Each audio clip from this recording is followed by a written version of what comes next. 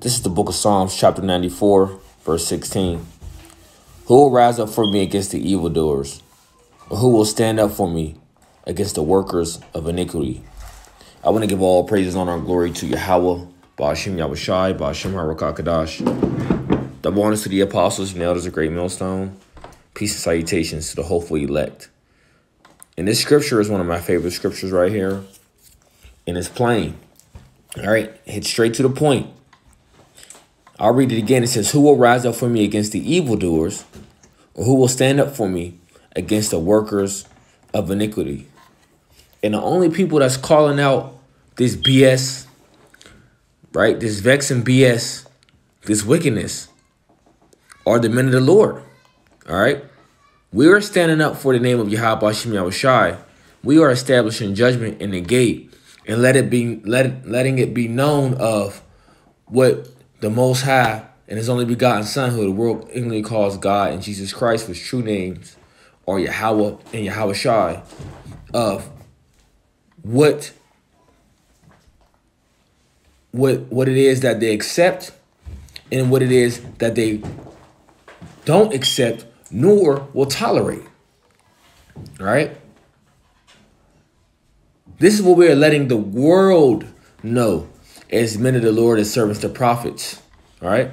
And we are standing up against the world of wickedness, the world of perverseness, the world of a backwards mindset. And what I mean by backwards or contrary to Yahweh Ba'ashem Yahushai. Anything that is contrary to Yahweh Ba'ashem Yahushai. We are standing up against that. We are standing firm and bold on that. Because the rest of the world has nothing to say. The rest of the world wants to be politically correct. The rest of the world wants to fit in with the world. The rest of the world don't want to offend anyone. Where we, the men of the Lord, we don't give a damn if you get offended or if you get angry or if you get emotional. We can care less because our job as men of the Lord, as servants to prophets, is to warn you.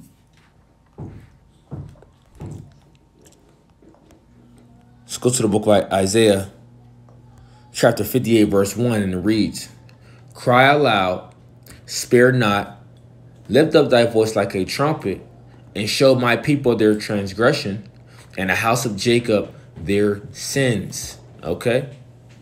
So as you're commanded to go to the highways and byways, to push, to preach, and prophesy this word, you're also to what?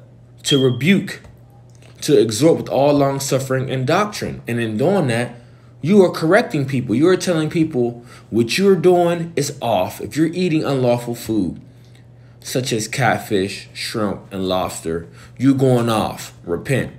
If you are committing, homosexuality acts, right? Lesbian acts, rebellious, out of order acts against the ways of the Heavenly Father, you are out of order. You are going off. Repent or be destroyed. And we stand firm on that. Right? See, we're not here to play games with you people, man.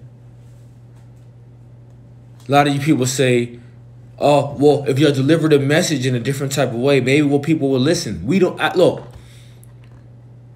we don't give a damn if you listen. Scripture says whether y'all hear or forbear, meaning whether y'all listen or not, whether y'all hearken or take heed or not, the message is sent out. The warning is given.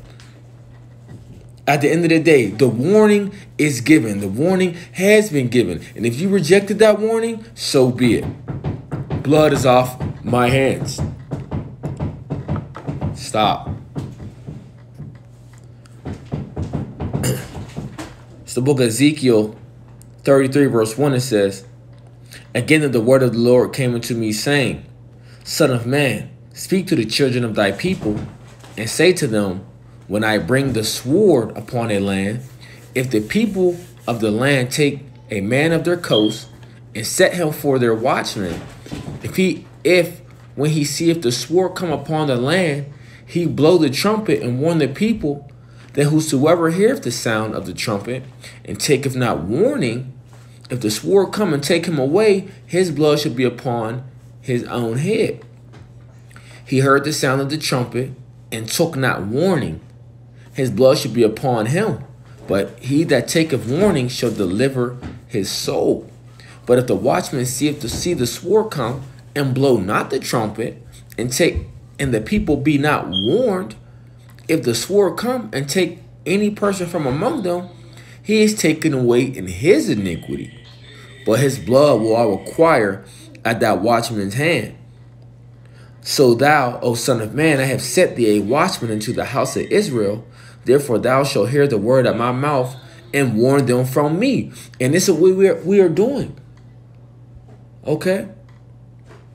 We are warning you from the mouth of Yahweh Shem Yahushua. But see, you people want it another way. You people want it a way of where you want the Heavenly Father himself to come down, to sit and speak to you, right? On your bedside and say, you know what? You know what, J-Rock? I don't think it was a wise decision for you to go over Big Booty Judy's house, knowing that is Bloody Rah-Rah's woman, and sleep with her while he's doing whatever the hell he's doing in the streets. You know what, Jamal?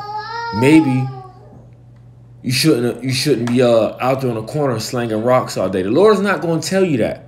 See, that's where the men of the Lord come in, the counsel of the Lord, to say, you know what? Smoking is off, right? Selling drugs is off. That goes back to witchcraft. You see, smoking goes into defiling your temple. Committing adultery is unlawful. The men of the Lord are going to tell you that. You see? But you people don't take heed.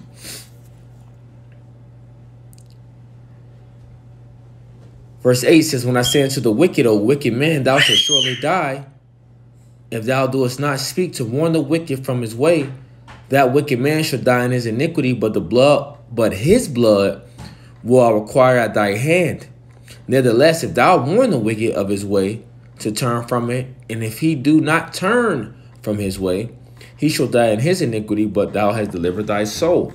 All right. So our job is to come out there and to warn you. All right. It's to warn you. And that's what we do. Okay. And, you know, this lesson just roused up in me through the spirit, man. You know, the things we see, man, it's freaking vexing, man. You know? It's vexing. It's annoying. You know what I'm saying? Everywhere you go, everywhere you turn. Even the TV commercials, vexing. Got a whole bunch of madness on there. You know what I'm saying? Different movies, TV shows, everything you turn on, they fuse some type of freakism in it, man. You walk outside into the world just to do your daily activities, just freakism popping off. You at the job site, freakism popping off. Whether it be, you know, the freakism that you see the people doing and that you know that they're about. Order a conversation, man. To the point where it's like, man, shut up, man. Shut up. Sick of you people, man. Sick of you people and your freaking opinions. Sick of you people that want to play politically correct. You scared to hurt feelings. Man, screw all that, man. Because when it comes to teaching his word, Lord don't care about no feelings, man.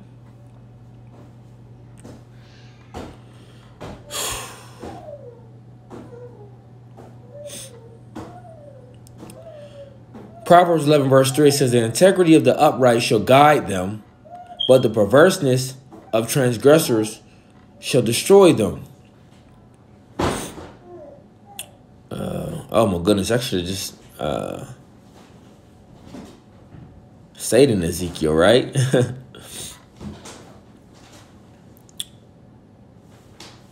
Ezekiel 9 verse 9, it says, Then said he unto me, the iniquity of the house of Israel in Judah is exceedingly great, and the land is full of blood, and the city full of perverseness, for they say the Lord hath forsaken the earth, and the Lord saith not. Hey, that's the mindset of our people, man. You know, promoting wickedness at an all-time high, acting in wickedness at an all-time high, being the leader of it, being the face of it. Yeah, Jake always want to be the face of shit. But it's the face of wickedness. Jake don't want to be the face of righteousness. Jake don't want to represent the true God of the Bible, man. You know? Jake don't want to do that. See, Jake want to represent filthiness, perverseness, as I was going into. You know what I'm saying? Not mannerism as kings and priests, as princesses, you know, as the daughters of Zion, as a beautiful, modest woman. Jake ain't on that. Jake want to be the face of trap, which is drug dealing. Jake want to be the face of you know, the LGBTQ community. You know what I'm saying? Jake want to be the face of everything else. You know? Oh, boy, man. Isaiah 30, verse 12, it says, Wherefore saith the Holy One of Israel, because you despise his word and trust in oppression and perverseness and stay thereon. So ultimately, you people that are, you know, in this mind frame, okay, and you think you're going to continue in this mind frame, right? Your ending is not going to be too good, man. Matter of fact, your ending is going to be death and destruction. That's what your ending is going to be. And see, this is what we tell you, and you get mad at us about it. Like I said, but the hell with your emotions. We got to put up with your BS every day, all day. Your madness. You see, and the word is going out, man. So heavy judgment is about to visit you so-called Negroes, Latinos, and Native Americans, man. Heavy judgment. And we can't wait. Shalom.